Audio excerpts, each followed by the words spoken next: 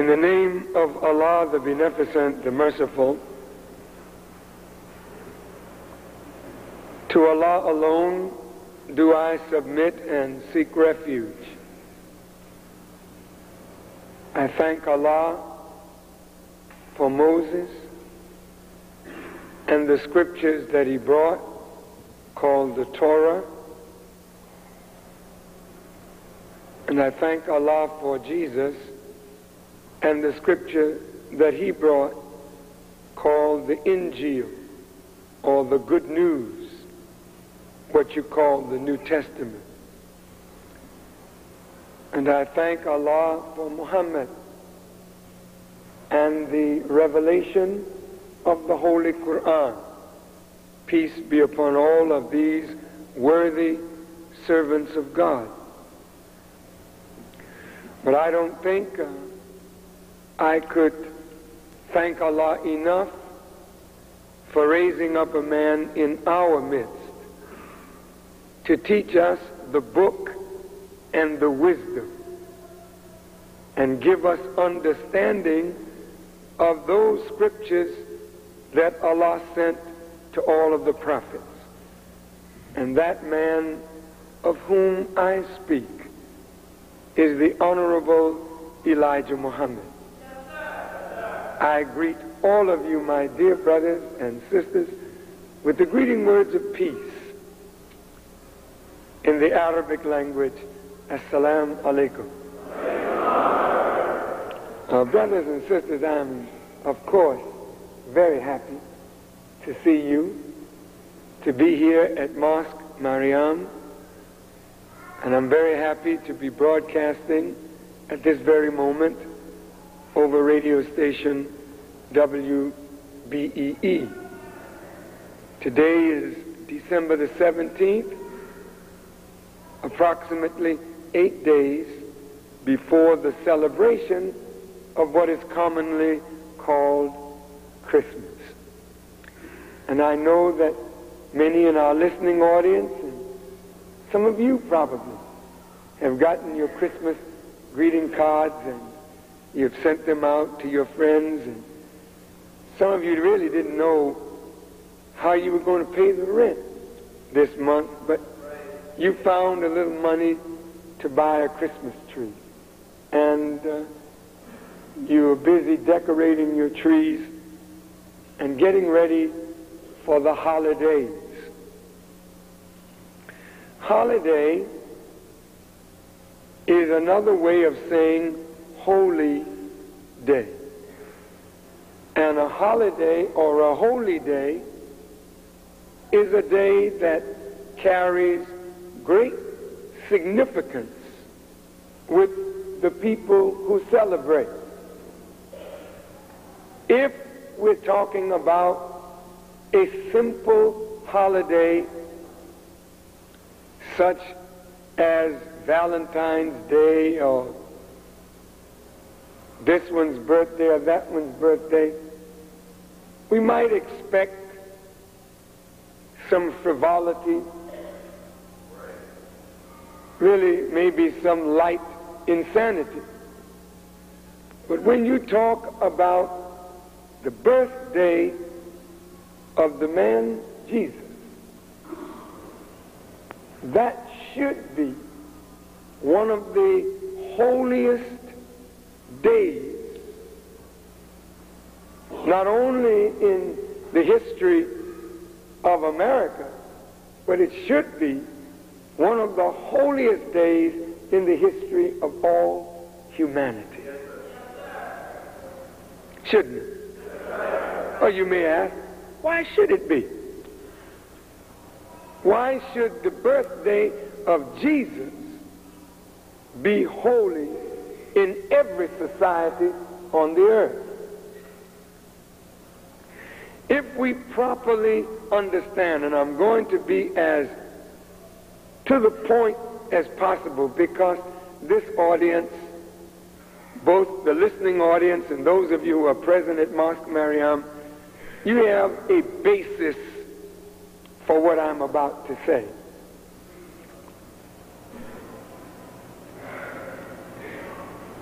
The birthday of Jesus should be sacred to every nation and every people,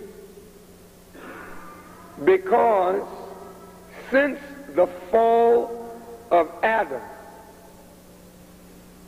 all humanity has suffered a loss and a death that is only corrected when this highly prophesied individual comes into the world. The death that the human family has experienced is the death of the spirit, the death of the mind that would allow us to be reflections of the divine supreme being. So that man today, man and woman, are so far beneath what we should be and what we could be, that our condition is a stench in the nostrils of God.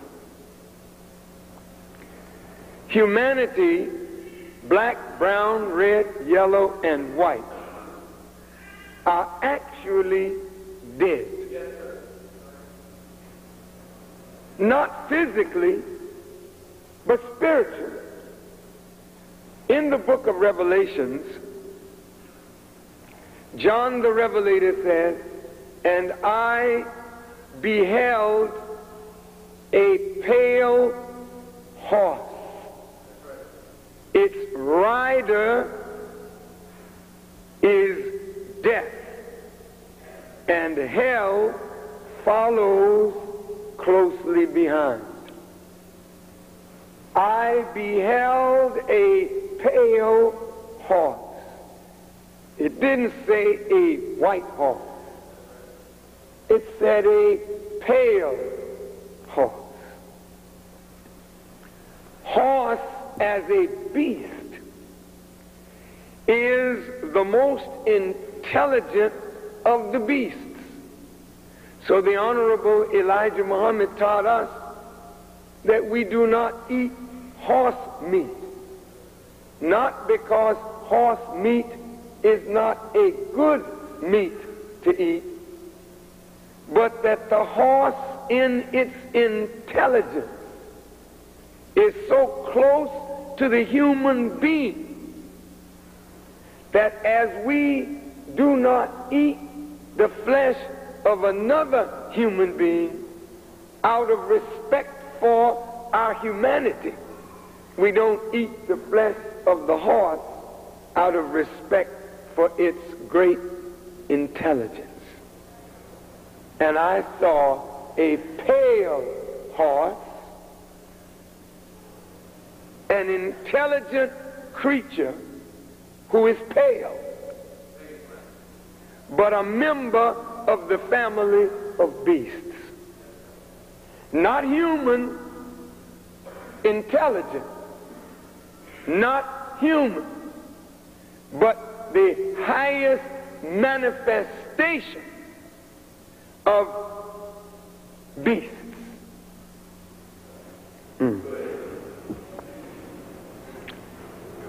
The rider of the horse is death.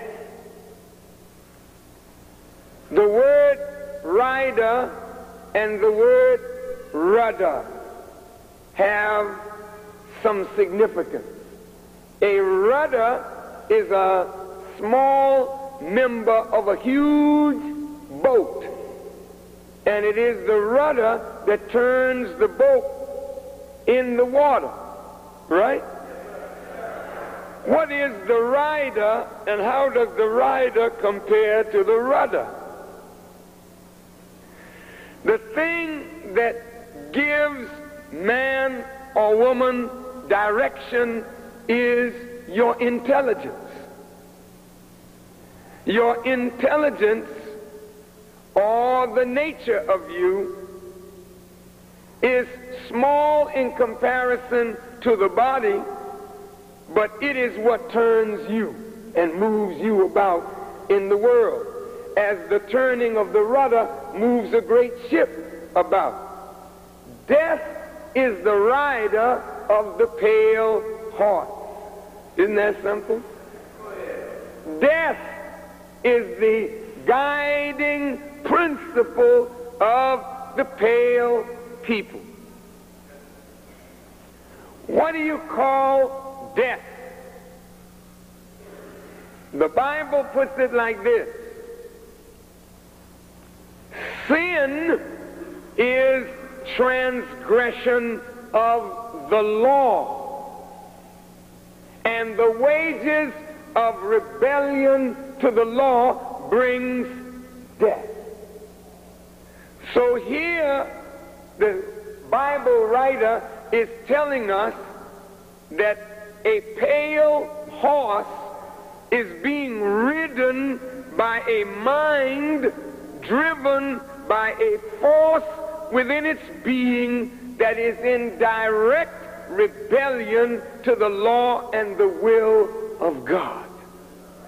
So wherever the pale horse goes with death as its rider, hell follows closely behind.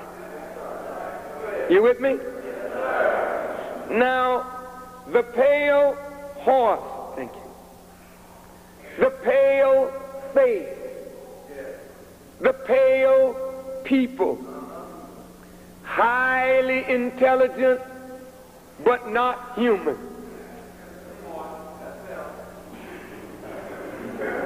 Highly intelligent but not intelligent enough to be humane in its actions towards self and the rest of the human family of the earth. The pale horse, whose rider, whose nature, whose governing principle is rebellion to the law of God. So that whatever God says thou shalt do, white folks say, it's all right, you don't have to. Come on. Their whole way of life is rebellion to the law of God, to the way of God, to the mind of God. So they, in their person, represent death to the mind and spirit of God in the human family.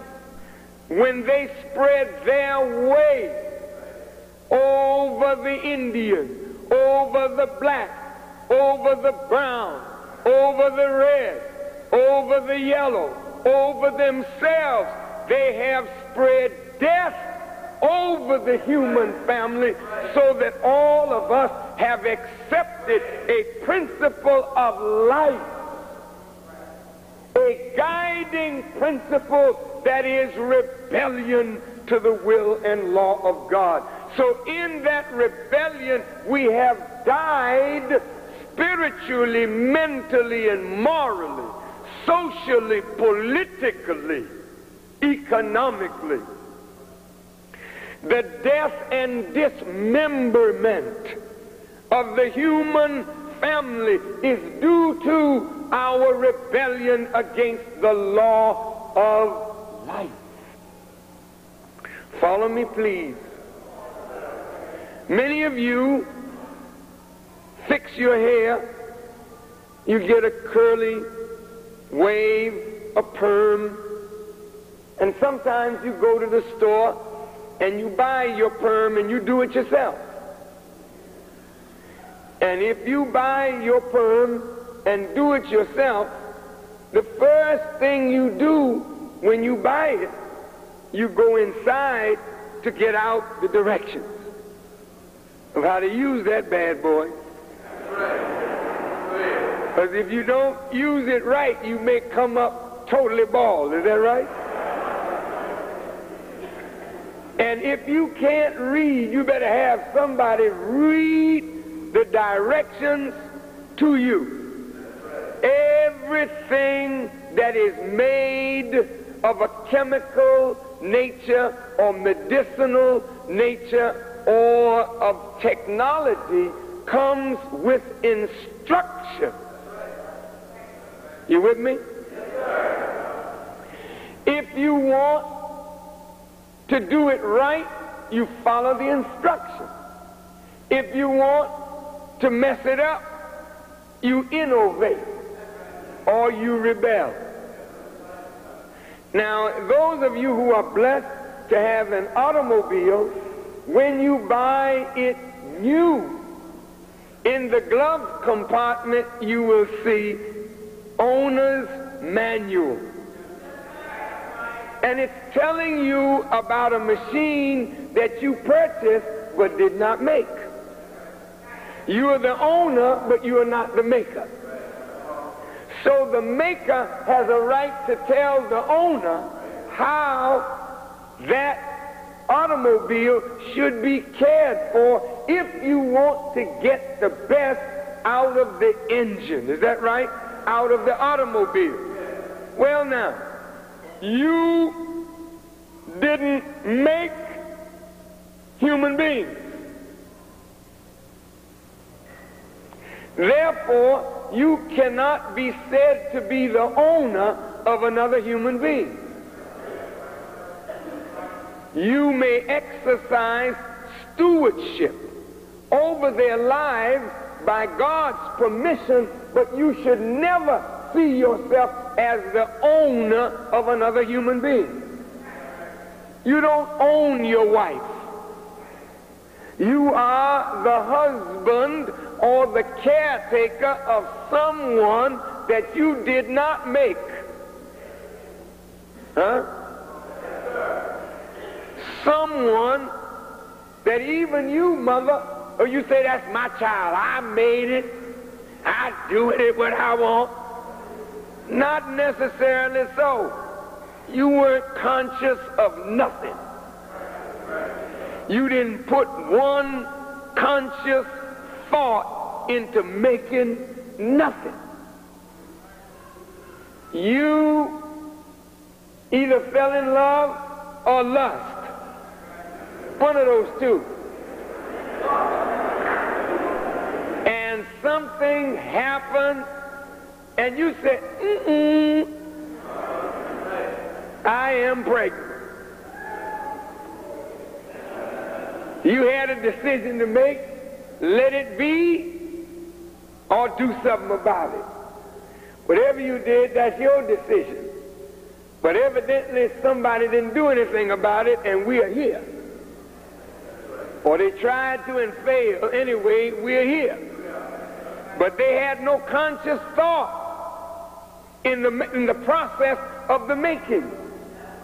God, the originator, was doing the making using what he created in the life germ to form and fashion us in the wombs of our mothers. Is that right?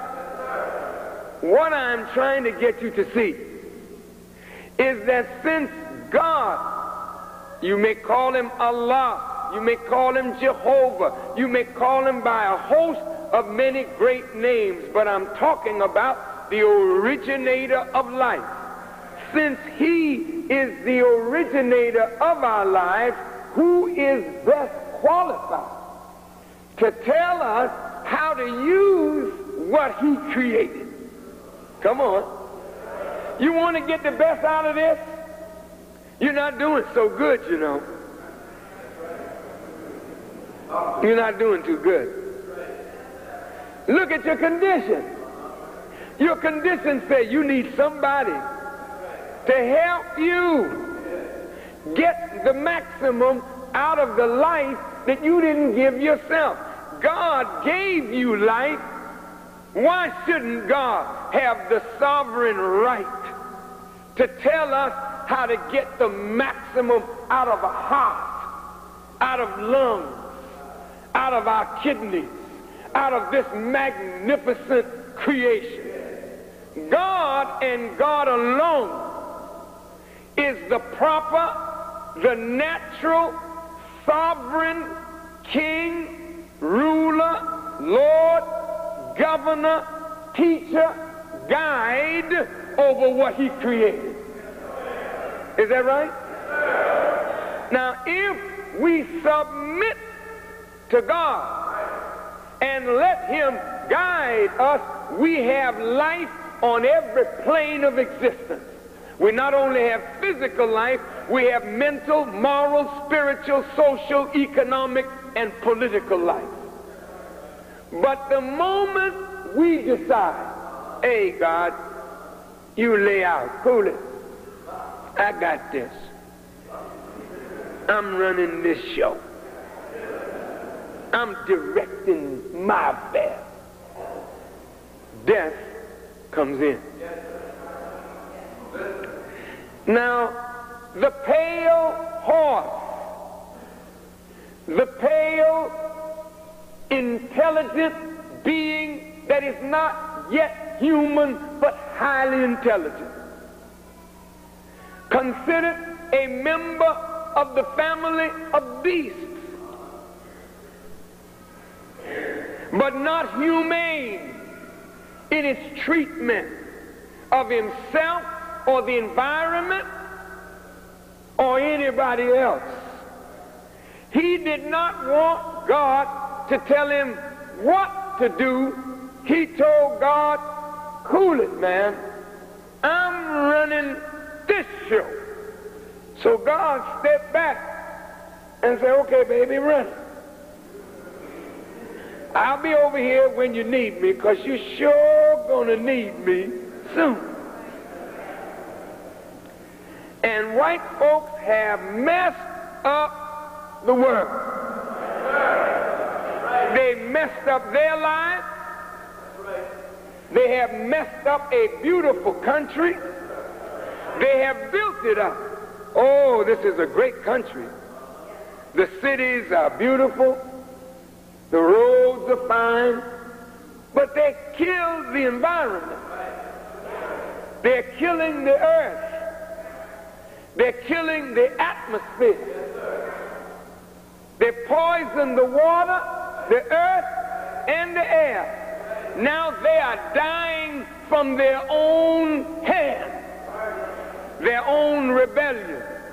And they have spread their rebellious way over you, over me, over Africa, over Asia, Central and South America. The whole world has been deceived by the arch deceiver. He has come to you in the name of God because you by nature have a respect for God, but he cleverly stands in the place of God, giving directions that are misdirections, giving you guidance that is no guidance, giving you falsehood in the place of truth, creating a hell for the whole world. And I saw a pale horse whose rider was death, and hell followed closely behind. Everywhere the pale man went, he brought death and hell to the inhabitants of that part of the earth. Wait a minute, am I lying? Is not this their history? In Tahiti, in the Isles of the Pacific, don't white folk call that paradise? They don't call it that now. After he got there, it was paradise lost, because he brought his way, he brought death, and hell came right behind. Africa, come on, death is over Africa, and hell is over Africa. Death is in the Caribbean. Death is in Central and South America. And hell is there because the pale horse is there. But what has that got to do with Christmas, brother?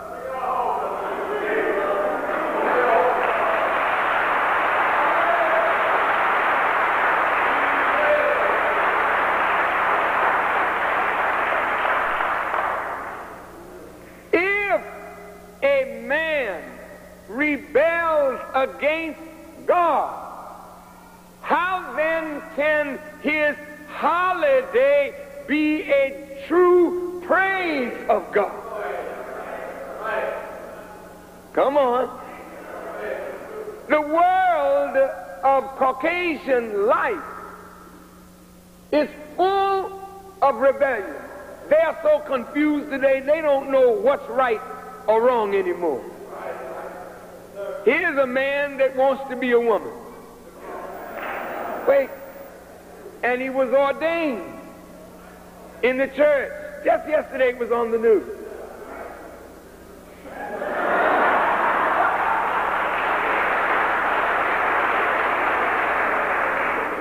Now, can you imagine what kind of congregation he's going to produce? He says, well, I'm holy, I'm righteous, and all of that stuff.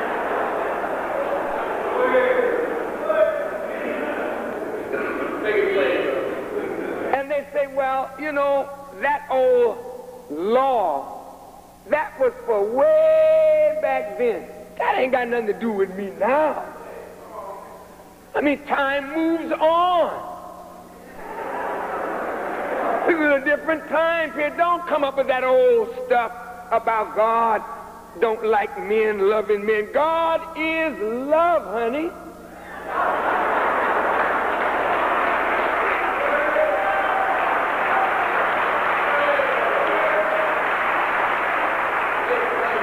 And if God is love, what's wrong with me loving another human being, even if it's a male? There's nothing wrong with you loving your fellow man in the proper way. But now people are so confused, they don't know right from wrong anymore. You know, the scripture says that in the last days, we would be so turned upside down. We would take darkness for light and light for darkness. We would take heaven for hell and hell for heaven. We would take God for the devil and the devil for God. You just about reached that point. You're so upside down today till you don't know anymore what is right because you do not listen to the nature of yourself, which is constantly telling you, don't do that. And you say, shut up. I know what I'm doing.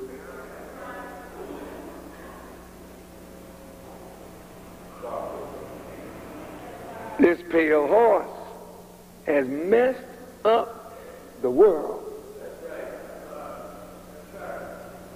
Now, I'm going to make a very quick statement to justify what I'm about to say. God knew that the pale horse was coming. God knew that the rider would be death. God knew that hell would follow death. He said, let it be. Why? Because he understood what we didn't understand. If sometimes you don't let a child fry in his or her own fat, they won't allow you to take them out of the frying pan. Sometimes a wise father or mother will say, all right, son, go ahead. Knowing that you're going to get wrapped up in something that's going to wrap you up. Knowing that when you get tied up so tight that you can't breathe, you have just enough strength to holler out, help! And then mom and dad would say, did you hear something? Did you hear anything? Help! And after you holler a little louder till you get totally exasperated, then Mama said, well, I'll help you get out of that. That's the way God is.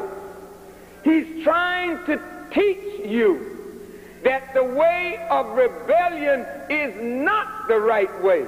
The way of submission to God, that is the right way. That is the only way. Because God, who gave us life and is the master of all circumstances, is the only one qualified to guide the life that he originated. Therefore, he offers you obedience. And you and I reject it. And then he said, fine, go your way. And when you get into so much difficulty, he sends a prophet. You ready to come out of this now? By that time, you may say yes, or you may say, will you come straighten us out? I don't want no straightening out. And you try to kill the prophet. Now you're already removed from God by your rebellion. Now when you try to kill a man that would tell you the truth to bring you back to yourself and to God, then God will kill you. That's when he don't show no more mercy to you. He will kill you. And that's the condition that the white man is in. That's the condition that the government of America is in. And whether you know it or not, that's the condition that you're in right now. You're facing death. You and I either are going to obey God and get off the pale horse. And I saw a black horse. And on it was a rider that had scales in his hand. Justice. I wonder which horse you would like to ride. I'm sick of being ruled over by the high intelligence of a people and a government and a world that is less than human. I don't want to be ruled by white people no more. I don't want it.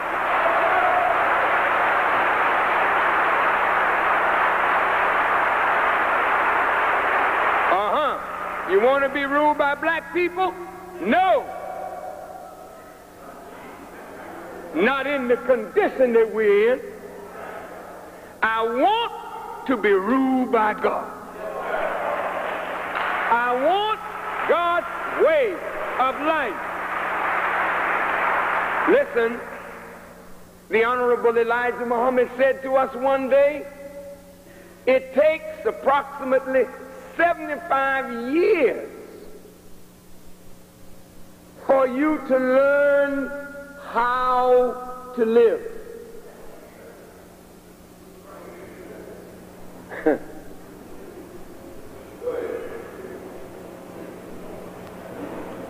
That's a long time. If the Bible only gives you 70, you just getting on the threshold of learning how to live, and it's time to get out of here. That's why in the church you see so many old people. It's not because they're getting ready to die and they just want to go to church. Older people have learned how to live. They just don't have any more the strength or the power to do what they have learned. But the longer you live, you learn that you don't know.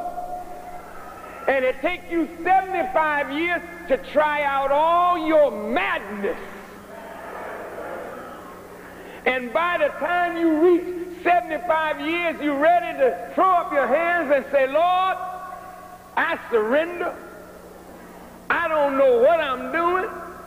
I have never known what I was doing.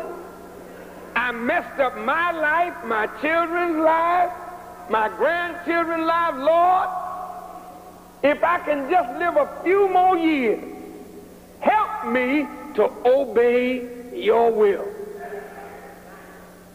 And that's why grandmama will tell the children, child, obey God. They know that thing from experience. This is not words.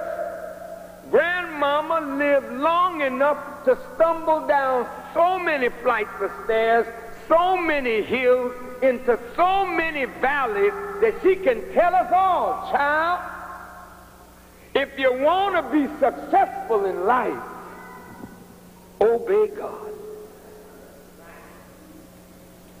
Now, white folks, the pale horse, brought us into slavery, didn't they? They said they were Christians, didn't they? But you sing a song, you can tell that we are Christians by our what? By our love. Well, you could tell that they are devils by their hate. Is that right? But look at how slick the devil is. He don't want to come straight out and say, you know who I am? I'm the devil. I'm here to give you hell all the days of your life until you wake up and find out who I am. But I'm going to deceive you, trick you, lie to you, cheat you, kill you, beat you, jail you. That's my role. You know the devil is not going to talk like that. The devil will come saying, I am an agent of the Lord Jesus Christ. The wicked always come in the name of one that your nature will make you respect. That's why the worst liars are those who come in the name of God. Come on. The worst hypocrites are those who come in the name of God. If you want to put it over, come in the name of somebody that somebody loves. Look, brother, sister, that's the way deceit is. If somebody wants to deceive you, they don't come in their name, because their name doesn't carry any weight. Come in the name of somebody you respect. That's why, as an intelligent people, we got to look behind the name that people come in and see whether the works are equivalent to the name. I come in the name of Jesus. Fine, come in.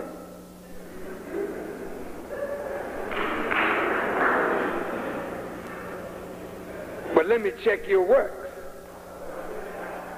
Now, white folk came to us in the name of Jesus. That's the name of the ship that our fathers got on to come into America as slaves. The ship had a good name on it, but it was a good name used to shield a dirty religion. Jesus' teaching was true and proper and right and pure, but the actions of those Christians, so-called, who came to trap our fathers was a dirty action. Come on. Well, we're here now. The ship has gone back wherever it is, or is no longer in existence. We're here. What's your condition? You in hell, brother. You followed the pale horse, and you are dead in hell. Merry Christmas.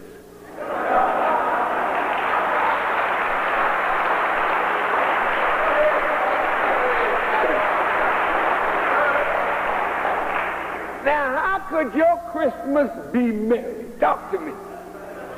Here you are, don't know yourself.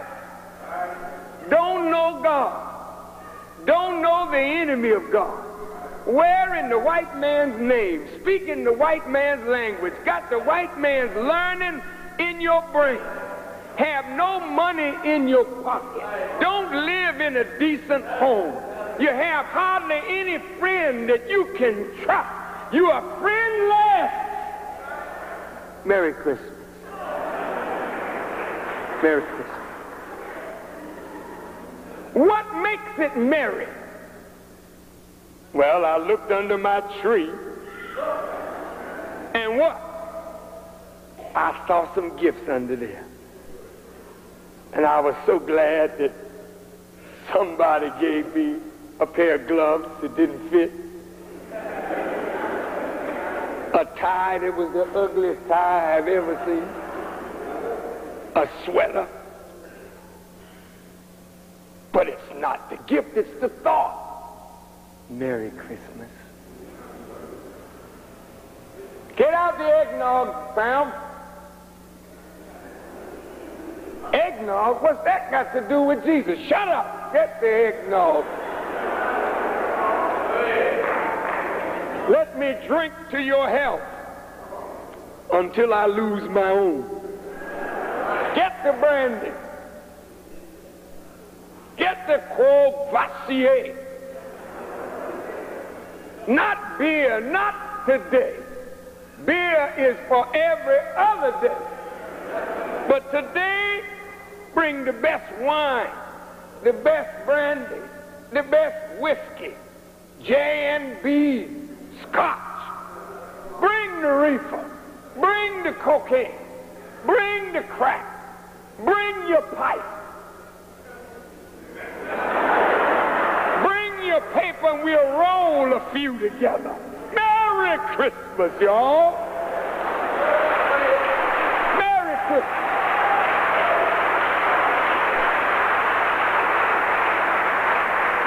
Where's the party tonight? Isn't there going to be a Christmas party?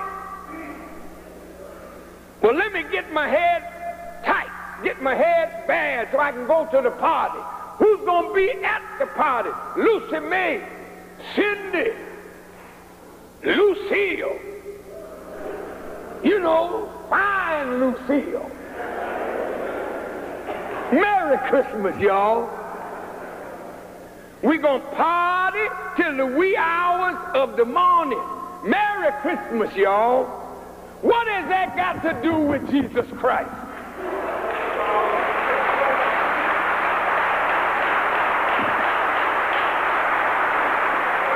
Turn on your television, buy the new car, buy the refrigerator, buy the diamonds, buy the this, buy the that. What does that have to do with Jesus Christ? This is commercial. That's why the pale horse,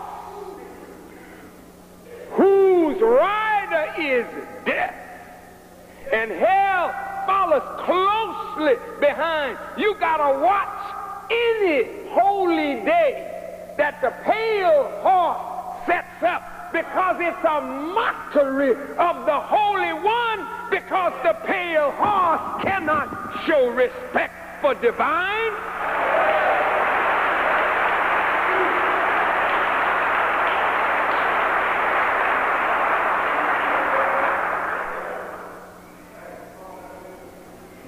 Merry Christmas.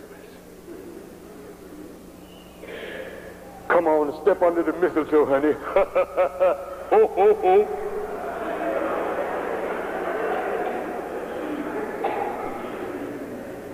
Santa Claus has moved Jesus out. These children are more interested in Santa than in Jesus. What is that big fat cracker going to leave under my tree this year?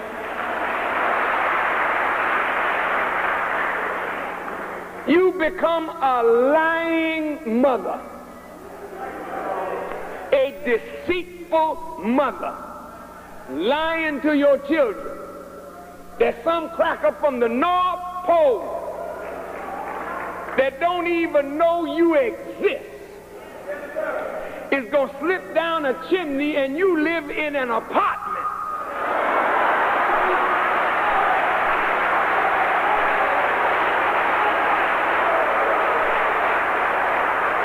you're not living at O'Hare or one of the homeless. Santa dropping nothing on them. You say, but it's just a little fun. It's a little white lie. Like that pale horse. When you damage the confidence of your children with a lie,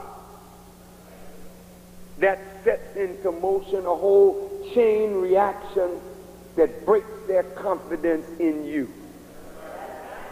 It hurts children to learn that you lied to them. You call it fun. It's never fun to lie to your children. It is better that you tell your children, I'm the Santa Claus, baby. And me and your daddy worked hard all year to save up money to get you these gifts. And we hope you like them. Why let the love and the gratitude go to a Caucasian image?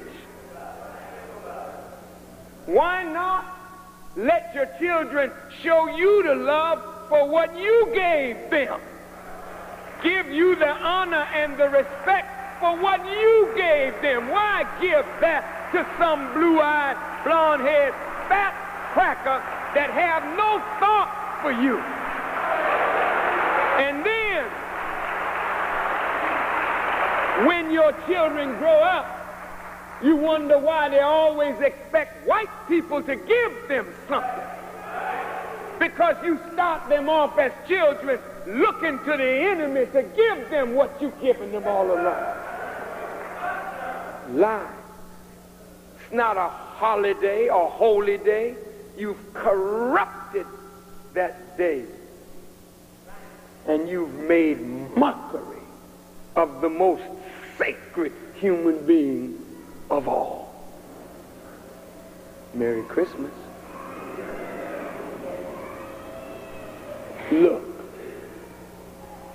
Look at the name Christmas.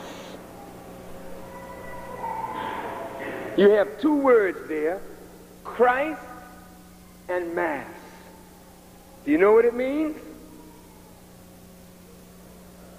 A mass is a group of people organized for the purpose of the worship of Christ. Christ Mass. Not you. You're not organized on Christmas for the worship of Christ. Talk to me. That's just a day that you ain't got to go to work. Everybody gets drunk, has a ball party in the name of Jesus. Some few of you will go to a midnight mass. Some others of you will go to church and sing joy to the world. The Lord is come. O little town of Bethlehem, hark the herald angels sing. O holy night, you just got up from unholiness. O holy night.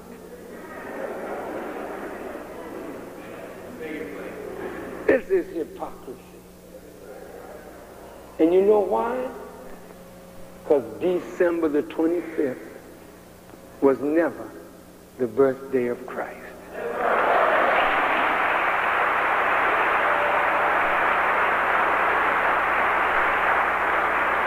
Uh-oh, I may have struck a nerve here. Don't jump up and run now. Wait a minute. Who told you that Jesus was born on December the 25th? Who told you? The same person that told you you was a nigger. Come on. It's the pale horse. Now, I'm with you if the pale horse told the truth. But the pale horse lied again. And there were shepherds abiding in the field tending their flocks by when? By night.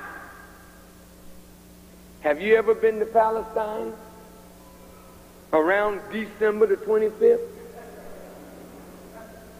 Go on over there and see if you see any shepherds in the field tending their flocks by night. It's winter over there. They don't tend their flocks by night in the winter. The scholars will tell you that they don't know when Jesus was born, because the birth of Jesus was a carefully guarded secret, because the enemies wanted to kill him at birth. So in order to keep Jesus from being killed, they had to hide the time of his birth. Talk to me. Come on.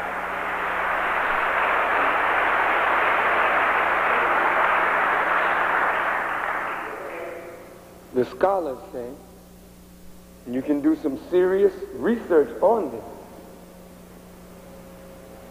that when they tend their flocks by night, they say September to early October. They give the time period that Jesus may have been born, but certainly not December. Well, how did they get that date?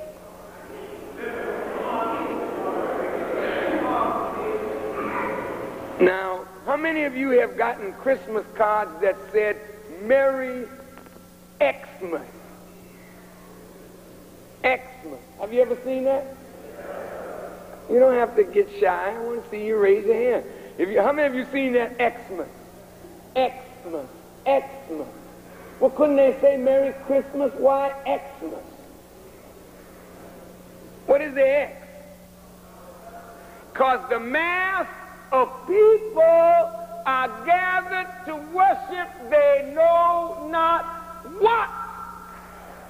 X stands for the unknown. They don't know when Jesus was born, and most of you don't even know who you're worshiping. On December the 25th. Now follow me, we're going to get it sweet. It's going to be all right. Even if you got your tree, it's going to be all right. Just take it down and throw it away and don't buy one no more.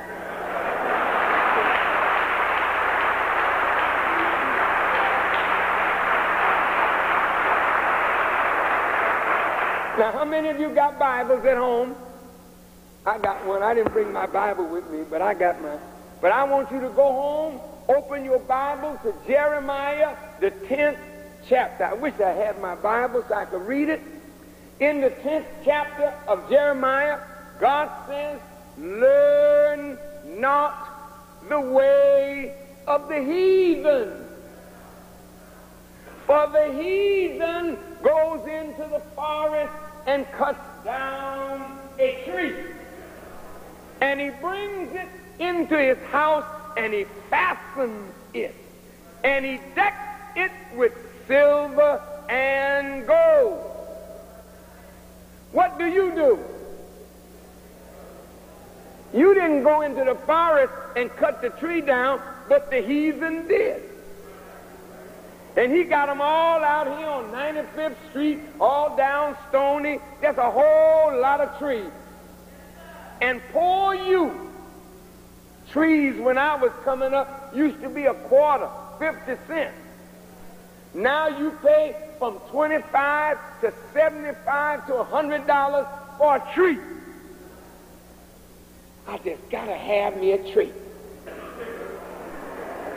What you gonna do with it? Bring it in my living room and fasten it down. Some of you nail it down, right? And you get your little gold tinsel they used to do in my day when we used to dress a tree. We used to dress it, doctor. And you put your little tinsel balls on the tree. Where'd that come from? What are them balls all about? You don't know.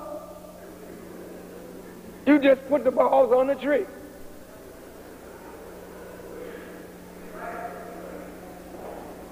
Well, you should know what you're doing. Why are you doing it? Well, I don't know. This is what white folks was doing. And I'm just copying white folks.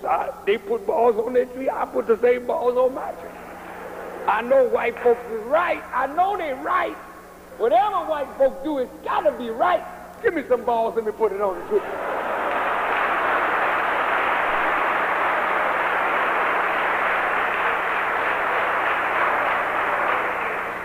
Brother brought me my Bible, or a Bible, and I think you'd like to hear this.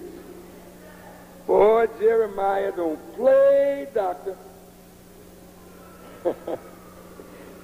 Y'all all right? You're not going to be mad at me for telling you the truth, are you? For the customs of the people are vain. For one cutteth a tree out of the forest, the work of the hands of the workman with the axe. They deck it with silver, with gold. They fasten it with nails and with hammers, that it move not. They are upright as the palm tree, but they speak not. They must be borne or carried, because they cannot move themselves. Be not afraid of them, for they cannot do evil, neither also is in them to do good. Now, you got a tree, and you think the tree is holy. You can't have a decent honor of Jesus without a tree. And you don't find nothing in the scripture that says, and Jesus said, if you want to honor my birth, go and cut down a tree. Come on. And when you cut it down, nail it in your living room.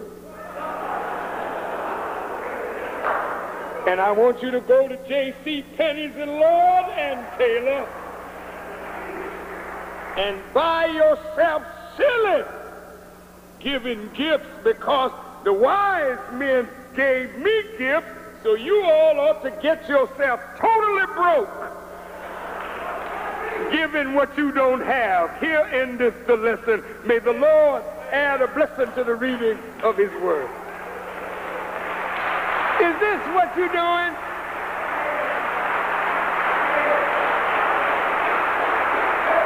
Some of you are broke this Christmas, haven't recovered from last Christmas. And you're about to go broke again, buying trinkets for people you don't love and don't love you. Well, it's tradition. And you sit down looking at your television, and every minute there's some Christmas commercial. Not a Jesus commercial. Nothing talking about the Lord. Everything talking about buy this, buy that, Santa this, Santa that, the reindeer this, the reindeer that, Mother Claus and Santa Claus.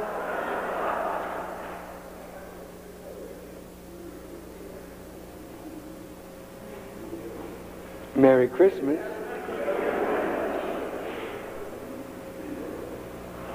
Why December the 25th? Now listen, listen, listen. It already told you in Jeremiah, do not learn the way of the heathen, and be not dismayed at the signs of the heaven, for the heathen are dismayed at them. Don't follow the heathen. Why are you talking about the signs of the heaven? Why are the heathen dismayed at the signs of the heaven? The heathen worshiped the sun. Are you with me? They did not know the true God. They worshiped the sun. And every year you have what is called the winter solstice, which takes place around the 21st day of December. And the 21st day of December is the shortest day of the year. So the people who worship the sun saw the days getting shorter and shorter and shorter. And on December the 21st, it looked to them as though their God stood still. And then from December 21st on, the days start getting longer and longer every day. After December the 21st, the days get longer. So the heathen would go out and appeal to the sun god. When the sun god seemed to be going away from them. Are you listening? Yes, sir. So on the 21st, during the winter solstice, it appeared as though the sun stood still and their prayers were accepted. So since in Christian thinking, the man Jesus is called the Son of God, the heathen, when they accepted Christianity, they brought their heathen practice into the worship of Jesus Christ. Are you listening to me? So Jesus, the Son of God, the light of the world. So as the sun stands still on December 21st and the days start getting longer by the 25th, they fixed the birth of Jesus to coincide with the longer days of the sun. Are you listening? So they said Jesus was born on December 25th. And you can bring me any scholar or preacher of religion, and I defy you to go in the Bible and tell me when Jesus was born. You can't do it, neither can the scholars do it. God only knows when that man was born, because his birth and his mother Mary, she knew. And Mary's not here to tell you. And God has kept it a well-guarded secret. So they have been left to fabricate his birth. Let me deal with this sun worship. You see the lights that you put in the window? I don't know why you're putting lights in your window. Commonwealth Edison is exceedingly happy. It has been a Merry Christmas for them. Wait till you get the bill. It won't be too merry when you get the bill. All these homes decked with all these lights. Notice the shape of the light is like a flame. Sorry about that, baby. I'm just trying to educate mommy and daddy. I didn't mean to upset you. You notice in all the windows they have a candle? Because the heathen, in treating the sun, would light a candle and go out with their candle. So now in your window you have little candles with little lights on it that go into a point like the flame on a candle. Huh? You have the pretty lights. Then you have the holly wreath. Is that right? Don't you put it on your door, in your window? The wreath is round like the sun. Come on. You just an old pagan sun worshiper. And you think you worshiping Jesus Christ. You went to the liquor store. Now that man has had a Merry Christmas. Now he really got the Christmas spirit. The liquor merchant, and none of them is you, they have the best time at Christmas because you buy more liquor on Christmas than you buy any other time of the year. Come on. Merry Christmas. Sun worshipers. Actually, the person who was born on that day, the Honorable Elijah Muhammad said to me and to us, is a man named Nimrod. Nimrod was one of the most wicked men who ever lived. Nimrod is the man that broke the civilization of Moses. 17 centuries after Moses and 3 centuries before Jesus was born into the world, Nimrod destroyed the law of Moses. That's what they mean when they say he broke the civilization of Moses. He made the law of Moses of non-effect. And when you make the law that Moses established of non-effect, you have busted up the civilization of Moses. Nimrod was a man that had a strange relationship with his mother. Her name was Semiramis. Read about it. And when she died, they say an evergreen tree rose up out from her grave, and they would put gifts under the tree. So here you are, practicing what the heathens practiced, who worship Nimrod and his mother. Both of them rebels against God. Now let's come on back to that pale horse, whose rider is death, and hell followed closely behind. He's a rebel against God. So he mocks God and Jesus by having a day for Jesus on the same day as the birth of Nimrod, the enemy of God. And the way you practice on December the 25th, you cannot tell me that you are honoring Jesus Christ. You are honoring Nimrod, the man who broke the divine law, which was the basis of Jesus Christ's message. Oh man, you son. You drunk on Christmas. Most of you will probably, not you, Bushel. Not you. I hope not.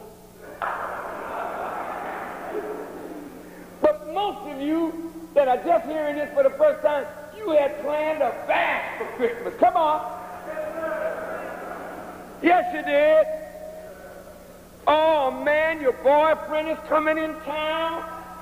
You ain't married. It don't make no difference. That's my boyfriend. What you gonna do Christmas Eve? That's none of your business, Farrakhan.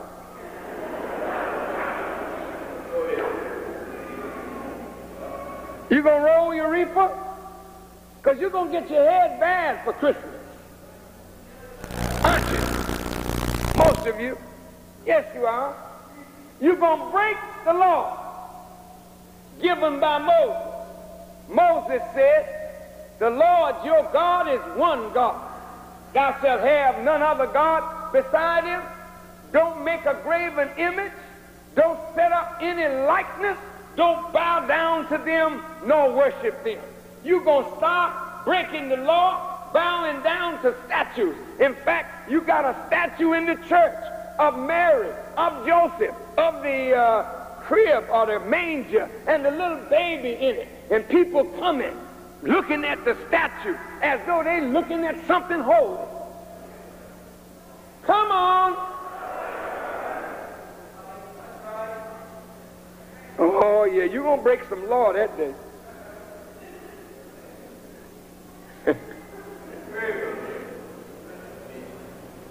going to be happy doing?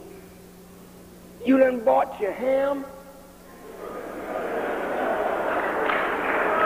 big old Georgia ham, and you ready to kind of sort of spice it up with sugar and put the cloves in it and slip it in the oven. You're going to have pig from the 24th on. Just going to eat up all the hog you can put in your mouth. Merry Christmas. Breaking the law that God gave to Moses. Don't touch it. Don't touch it. He said not just not to eat it, don't touch its flesh. Don't even go in the neighborhood where it's being cooked and treated. That's your book. Break the law. Not only not touch it, you're going to touch it, eat it, share it with your friends. Come on and sit down and have some hog. That's what Nimrod would do. Don't step under that mistletoe. That means you got to kiss me. Spitting in my mouth, sharing your AIDS. You know, nasty mouth thing, you going to kiss somebody.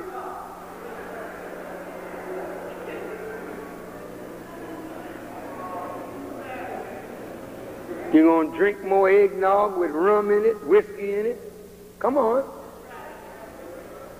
And you'll be so drunk come midnight, you and your boyfriend, you and your girlfriend, or you and somebody else's husband, you with somebody else's wife, having a good time, you say. Merry Christmas, baby. Breaking the law. Breaking the law. Some of you ain't got no Christmas. You planning though. You say, man, there ain't gonna be no Christmas if I can't have none. I ain't got no money. Get my gun. You gonna rob somebody so you can have a Christmas. You already planned your second story job. Merry Christmas. Your Merry Christmas is somebody else's sad Christmas. Come on, Nimrod, you're breaking the law. Is that a holiday? Is that a holy day? Is that the way you honor and respect the divine servant of God? No.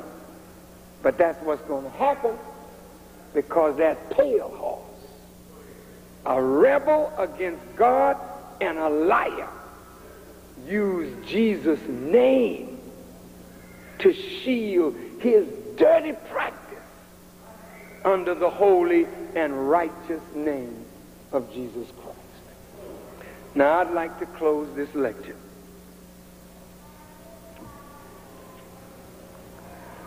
In truth, if Jesus were born on December the 25th, the way to celebrate his birth is to keep up a feast of joy in righteousness that such a great and holy one has been birthed into the world. You should stop and reflect on what his birth into the world means and the change that his birth into the world has brought about in your life. It should be a time of prayer, a time of reflection, and a time of recommitment of our lives to the principles taught by such a holy man. That's not the way we celebrate. I want to close this lecture by saying to you, dear beloved brothers and sisters, the pale horse, the Caucasian, whose nature is rebellion against God, who has produced a death and a hell all over the earth, has set the stage for the coming and the birth of this noble one, Jesus the Christ. Your problem is you're looking back 2,000 years ago. 2,000 years ago, it was not time for the Messiah to come into the world. It was 2,000 years too soon. The Quran teaches us Jesus and his mother Mary were for a sign. The Honorable Elijah Muhammad taught us that the knowledge of Jesus is the great test between the world's knowledge and the divine revelation of God. And Jesus is the most misunderstood man anywhere among the Muslims, among the Jews, and among the Christians. The Muslims think that the Jesus that lived 2,000 years ago died and is going to come back in the judgment. They give that credit to Jesus, not to Muhammad, not to Abraham, not to any other prophet. They say Jesus is coming in the last days with the Mahdi, and the two of them will be together. And when they come, joy to the poor and the oppressed, but great tribulation for the rulers of the darkness of this world. The pale horse is not going to like Jesus' presence in the world. And just as Herod wanted to kill Jesus before he was born, that's to teach you the mind of the rulers of the white man's world. When they know it is the time for the Messiah, they know that the Messiah is coming. They must kill the Messiah in order to prepare a future for themselves. Because if they don't kill the Messiah will end up killing them. It's kill or be killed. The pale horse does not want to die, so he must kill the Messiah. Now, beloved, in my conclusion, all your life you've been reading this beautiful story of Jesus. His mother, a virgin. Jesus born, no apparent father. Don't you know Mary had to hide her pregnancy? Do you know what the law was back then? That if you're found with a child and there's no man, how could Mary tell them it was the Holy Ghost? What does that mean to the Jews of that day? They said, look, where's the man? Mary, you're guilty of fornication because you are not married. They would have stoned Mary to death. She had to be hidden in order to have her baby.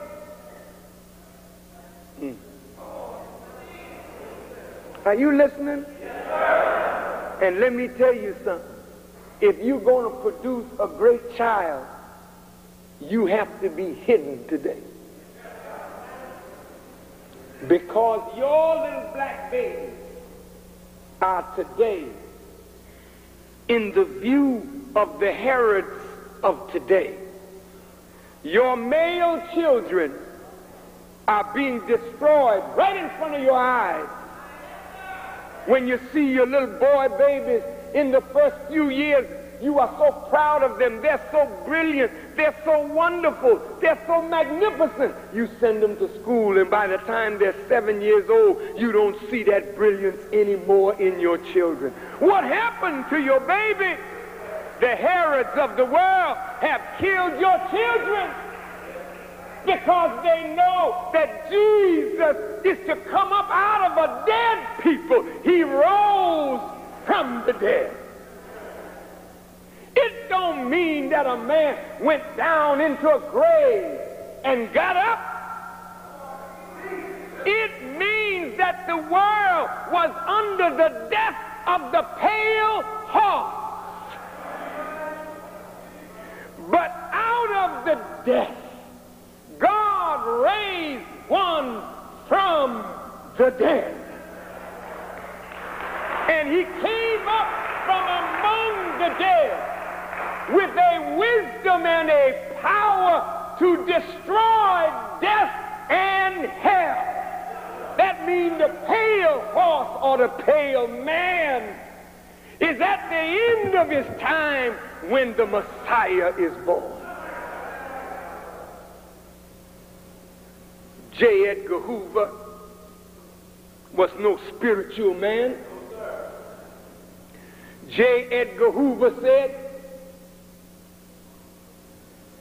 we must prevent a black Messiah from coming to birth among black people who will weld them together into a unity. Why did J. Edgar Hoover say that? Listen, please, beloved, this is the end. But it's going to be a Merry Christmas for you this time. The first Merry Christmas you've really had in all your life. Not merry because your circumstances are changed, but merry because your mind is at ease because you know the truth now. And the truth shall make you free.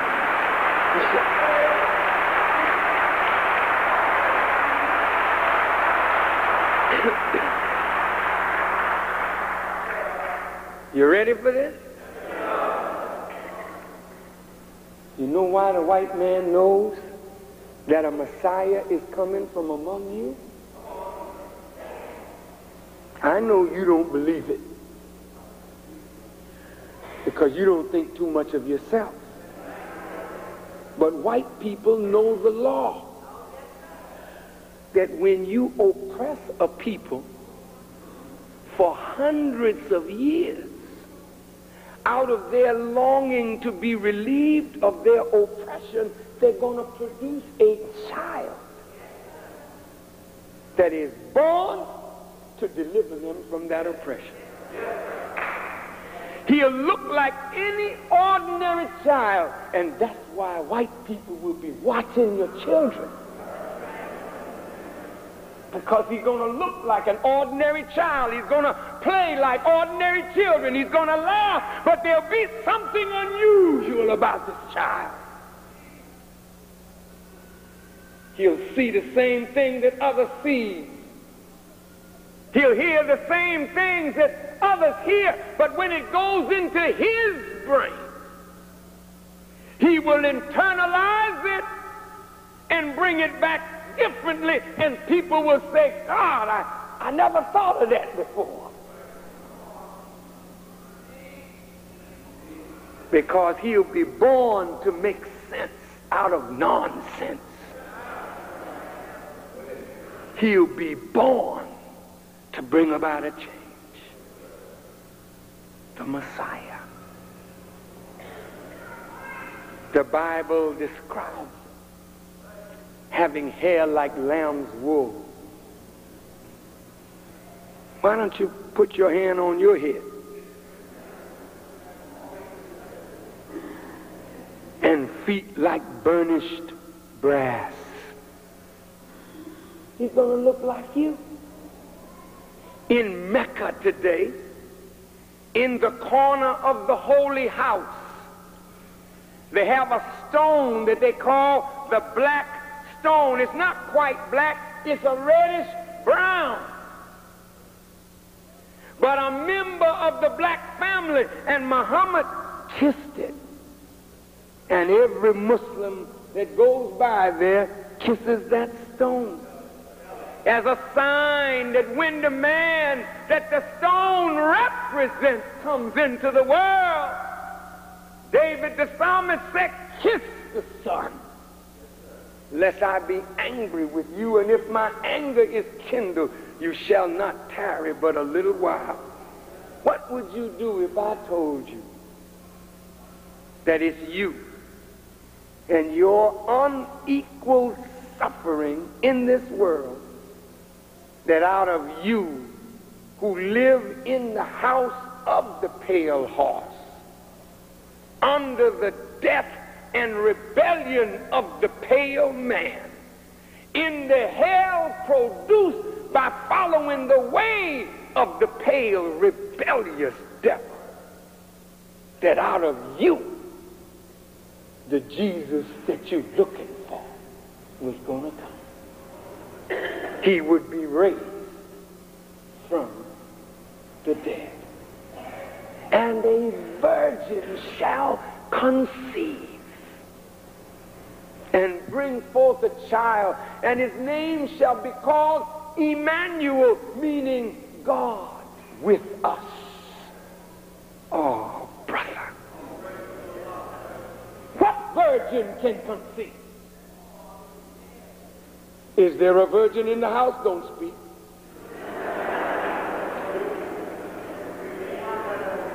Don't speak. Whenever a virgin conceives, she's no longer a virgin anymore. So in the Quran, the angel said, we give you good news, Mary, of one whose name is the Messiah, Jesus, son of Mary. And Mary said, my Lord, how can I have a son, and man has not yet touched me? She didn't say that man wouldn't touch her. She just said he had not yet touched me.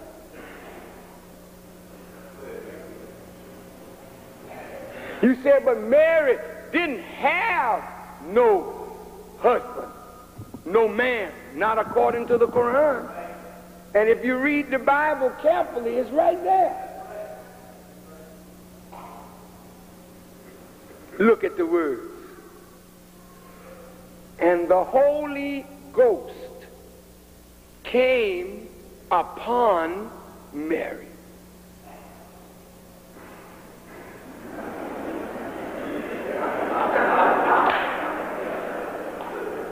Oh, read it.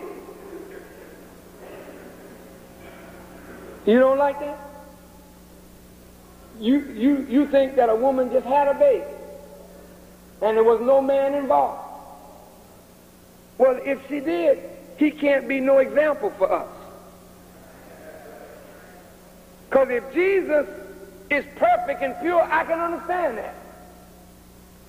Because if God flew down from wherever he was and got Mary pregnant,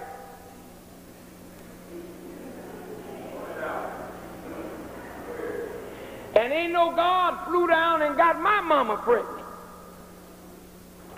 then how can God make that man an example for me when I don't have in me the same essence that Jesus had in him, since Jesus was fathered by God and I'm fathered by James or John or whoever the heck it was? How can a man like that be my example? You don't understand the scripture. Come on. Let's open up the book, Reverend. Paul says Jesus was the seed of David according to the flesh, declared to be the Son of God according to the Spirit of holiness. Stop right there. Joseph was of the lineage of David. Joseph fathered the body of Jesus, like my father, whom I don't know, fathered this body. He was the sperm that my mother carried 9 months. But my father nor my mother could call themselves the father father of what I have in my head, nor what I have in my heart. That can't come from no earthly father. I am the Son of God.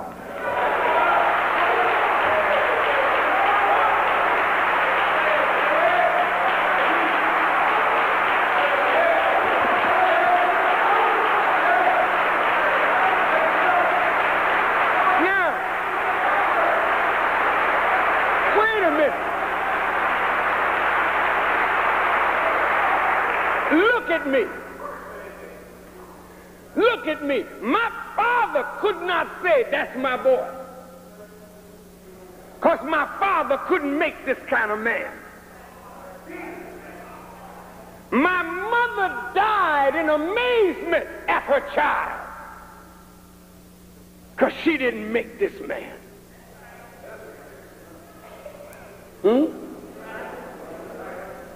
The spirit in me that moves me, that shakes up the pale horse and his world, that he knows I'm not his nigger, his maid, Negro, or colored man. I am a new product here.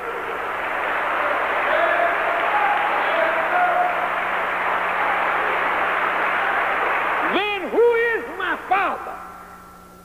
Since I don't look like none of you, spiritually, you don't claim me as your son. You didn't teach me nothing. Mecca can't claim me. Mecca didn't teach me nothing. There's no scholar on this earth that can say Farrakhan is my student, because none of them have taught me nothing.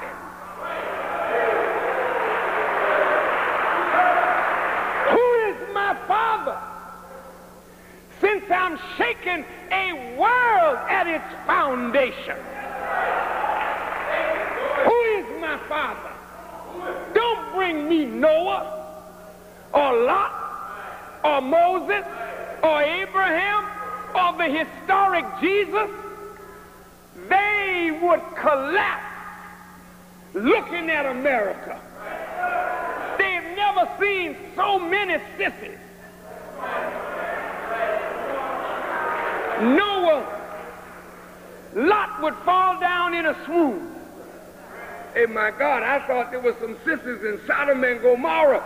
Check out the sissies in America. So many sissies, Noah would go back to God and say, look, I can't hang with that. Noah got to build him more than an ark to handle this. Moses would fall down in a swoon, and Moses was considered a god. But he couldn't handle this Pharaoh. This Pharaoh would make that Pharaoh look like a punk.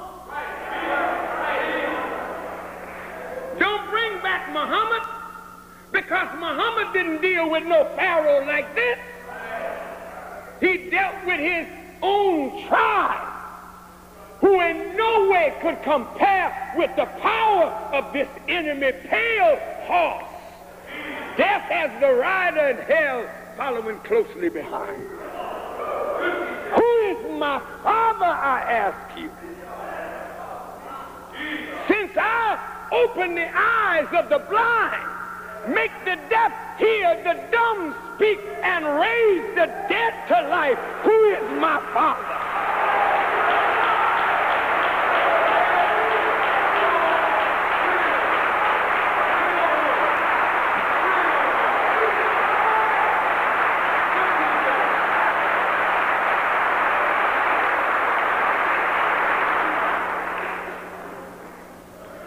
The nation was dead and destroyed. But Allah blessed me to bring it back to where it is now. That there's life in you, breath in you. I ask you, who is my father? I could never have done this on my own power, because I have no power of my own. I could never have done it with my own understanding, because I don't know nothing of myself. God is my Father. And I'm talking about a Jesus, a Messiah that God rose up among us. Why do you think the preachers, when they hear me preach Jesus, they are excited? Because I can preach Jesus better than preachers who claim to know him. Because you preach what you know not. I preach a Jesus that taught me face to face, mouth to mouth.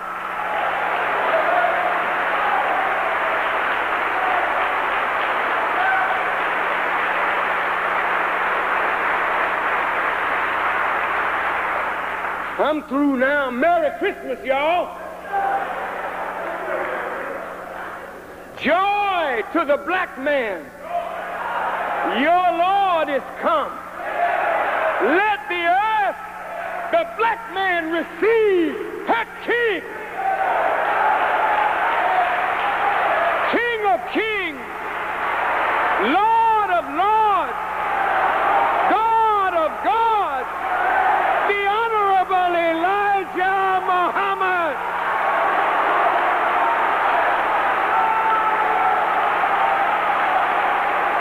Allahu Akbar, Allahu Akbar, Allahu Akbar, Allahu Akbar.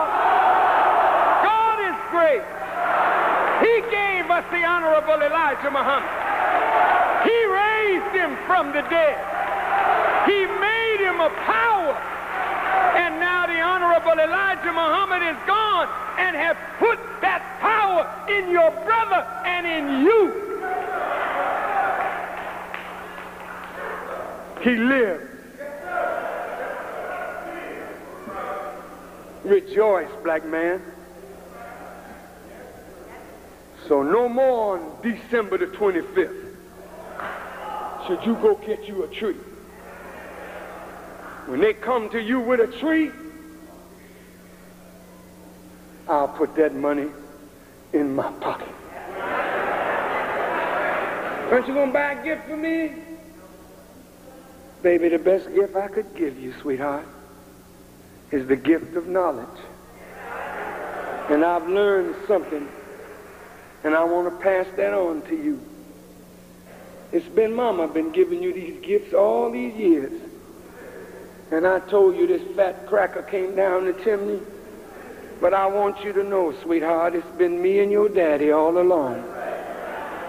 And I'll never lie to you again. Tell your children the truth.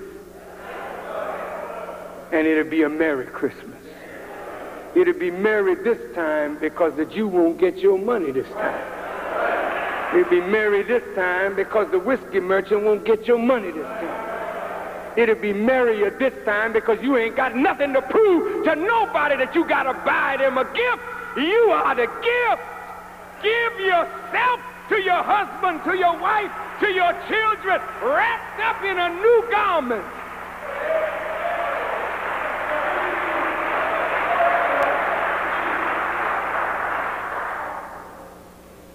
Never again should we honor that which breaks the law of God.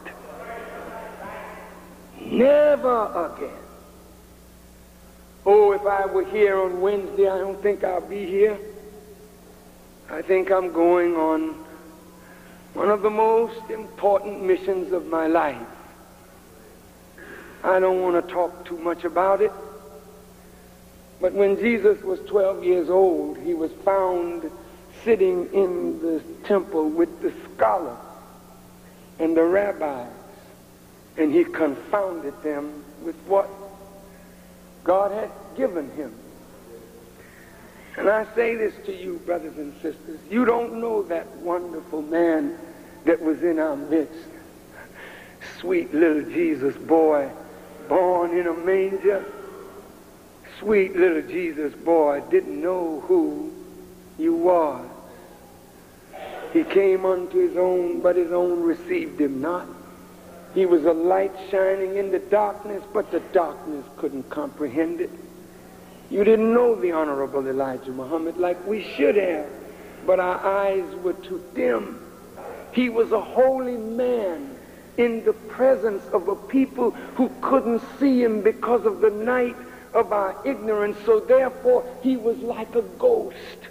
We only could make out the apparition or the form of the man, but we really didn't know the man. And like Mary, we are a virgin people. We've never had an intercourse with God. Therefore, we've never brought up from our midst a representative of God that truly exemplified the righteousness, the spirit, and the power of God. So from one generation to another, we've just been Negroes, niggers, and colored people. One generation come, another generation go, but our condition is never changed.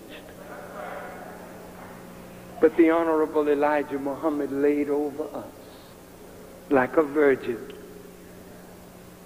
and we produced one from our midst. His teacher laid over America, Master Farrakhan, and produced him. And then he laid over America and produced me. And my job is to lay over America and produce by the tens of thousands replicas of the Honorable Elijah Muhammad, that when they look at us, they see the Father and know who the Father is. That this ain't no bastard child that you bring in saying, this is Elijah's, because he know his children.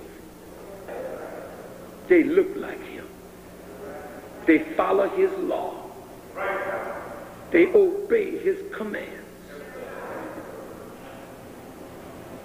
And the virgin shall conceive, and the Holy Ghost shall come upon her. And that which is conceived within her shall be called the Son of God. His name shall be called Jesus, and he will save his people from their sins. Right now, you haven't met that Jesus. You talk him, you shout him, you praise him properly, but you're not out of your sin. There's no power in the church in its present form and condition to bring you out of the death that the white man puts you under. The preacher himself is under the same death as you.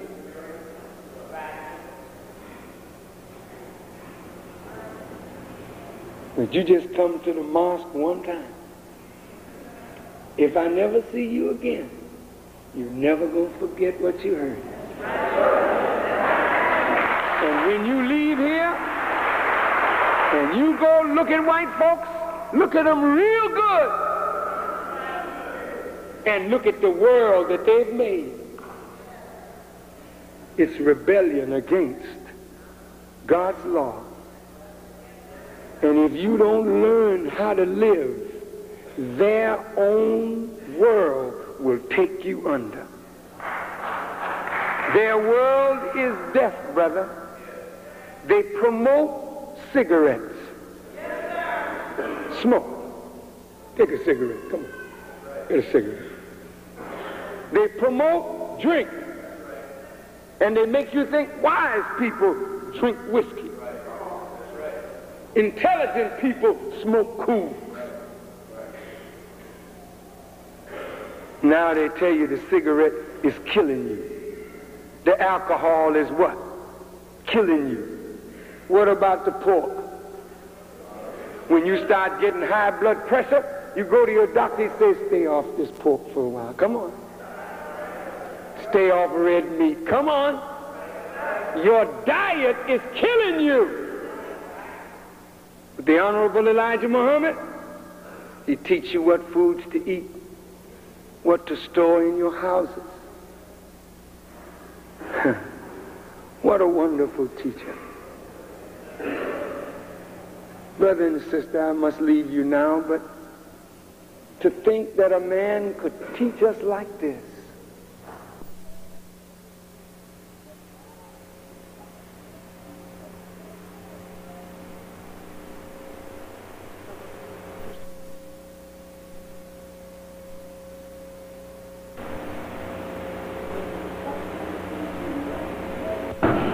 To think that a man could teach us like this.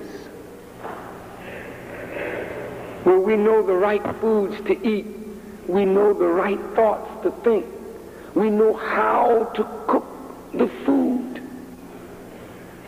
Some of you are eating in aluminum pans and pots, not knowing that the aluminum is poison, and every little bit of aluminum that gets into the food, it gets into your system, it gets up in the brain and starts altering the shape of the brain cells, and at a certain time you end up with what they call Alzheimer's disease, where you can't remember nothing. It's not old age, it's you don't know how to live. You've been following that pale horse. Jesus came that you may have life and have it more abundantly. Soon I'll be 60 years old. Man, I feel like a young spring chicken. I feel wonderful.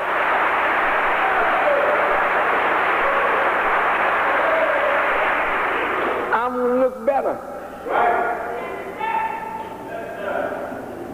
I mean, I've been teaching all week long, flying and teaching and flying and teaching. You wouldn't believe it, but listen to the voice, how strong it sounds. Listen to the spirit. I mean, look, man, I am in good shape.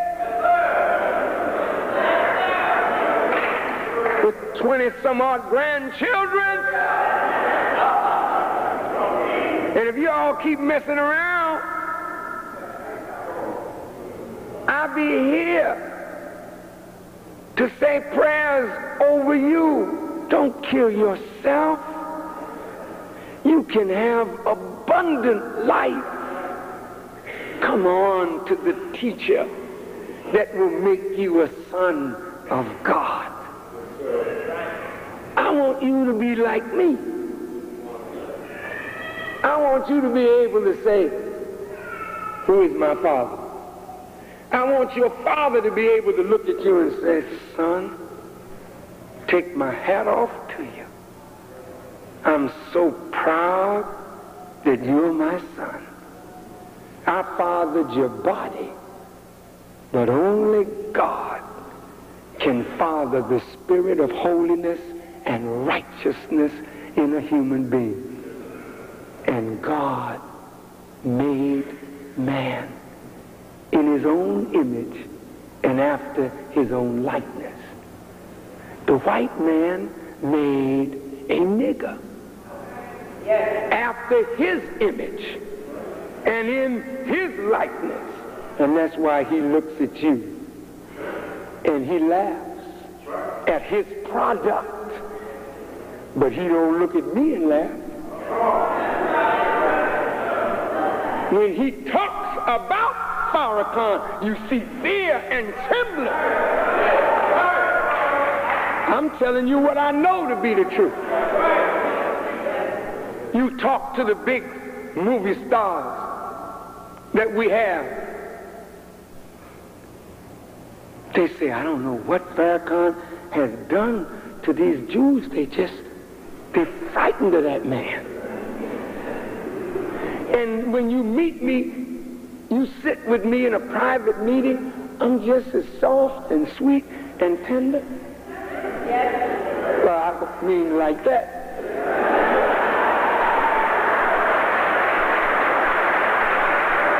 But I mean, I'm really like a little sheep or lamb. It's true. I don't wish nobody any harm. I don't harm nobody.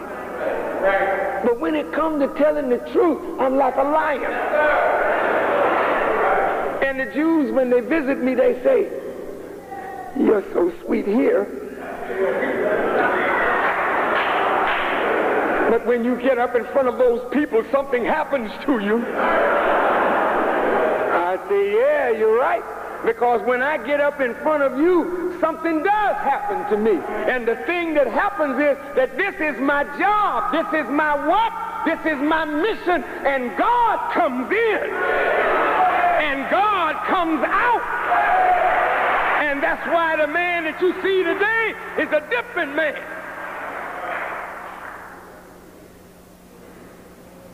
The Spirit of God is upon me, the scriptures say.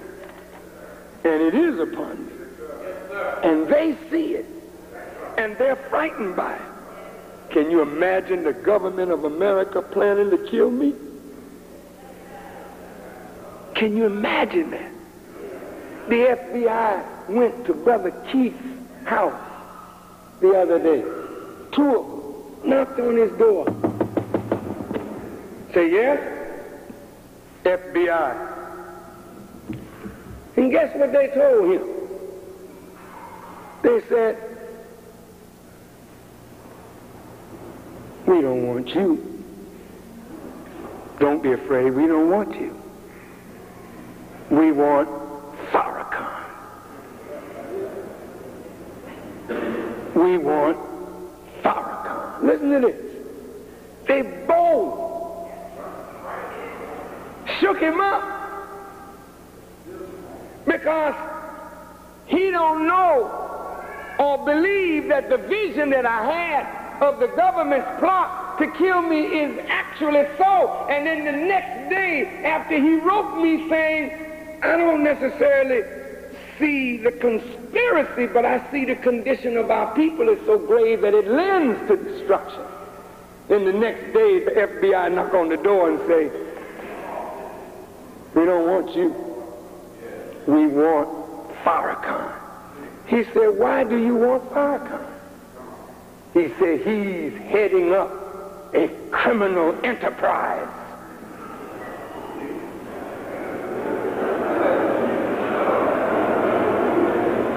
I got so angry, brother. I wanted to go down to the federal building and just kick the damn door in.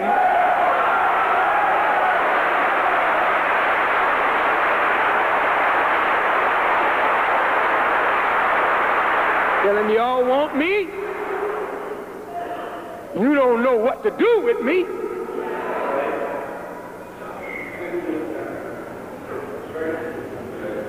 This is a criminal enterprise.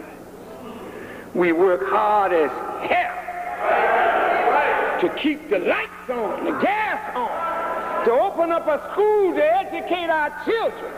Hell, if we were a criminal enterprise, we wouldn't have to ask for no money.